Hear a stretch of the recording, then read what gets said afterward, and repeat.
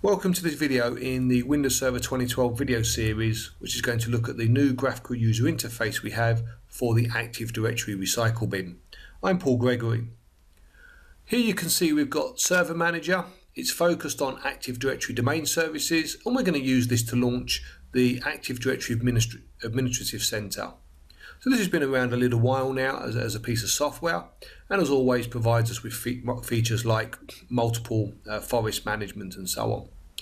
In order to use the recycle bin, we need to make sure that we're in a minimum forest functional level of Windows Server 2008 R2.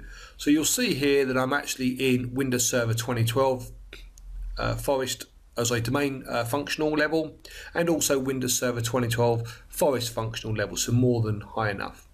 So you can see straight away I have the Enable Recycle Bin option on the UI.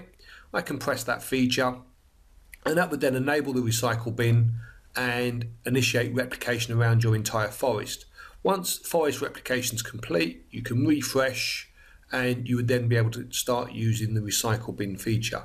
Bear in mind, once you've enabled the recycle bin, you cannot disable it. So you'll notice the enable options grayed out on the right hand side, and there's no option to actually say disable the Active Directory recycle bin.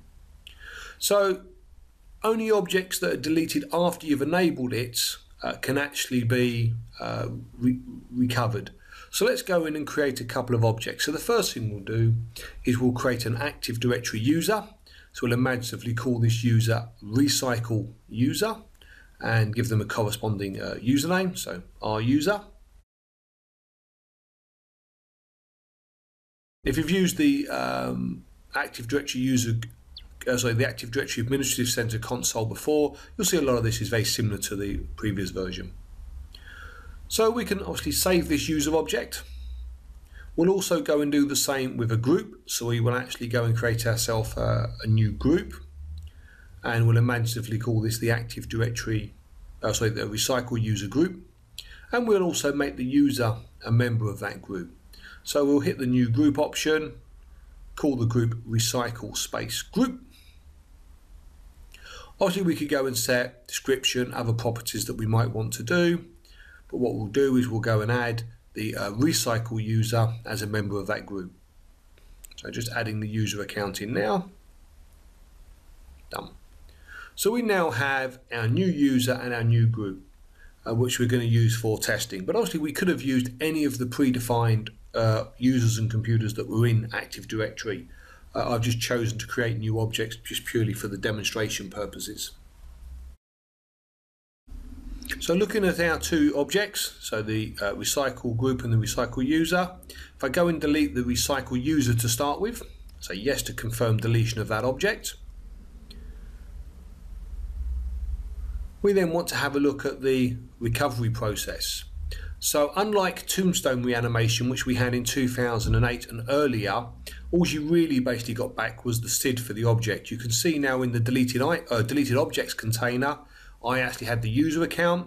I was able to actually click on the restore object, and the user object has been returned to the organizational unit or container that it was deleted from. So you can see the user exists. All of the sort of properties have been recreated, and if I come down to the group membership, you can see the object still exists. If I delete the user again, and again just go back to the deleted objects container, you can see that I do have a restore to function. So if I wanted to restore it to an alternative location, I could also do that as well. So you're not worried about that. So we'll just cancel that box, and I'll restore it back to the original location. If we now go and look at the two objects we've got, so the recycle user and the recycle group, let's delete the recycle user again, and we'll delete the recycle group. Obviously, if I go to the deleted objects container again, I will see that I have two objects which have been deleted, which are recoverable. Now the key element here is obviously the recycle user was a member of the recycle group. So if I look at the properties of the object, you'll notice that we really don't have any of the AD attribute properties. It's the object name and the sequence number for the object. If I restore the user and go back to the user's container, you'll actually see the user's there, and if I come down to the member of, obviously not going to be a member of the recycle group because that group doesn't exist. It's still a deleted object.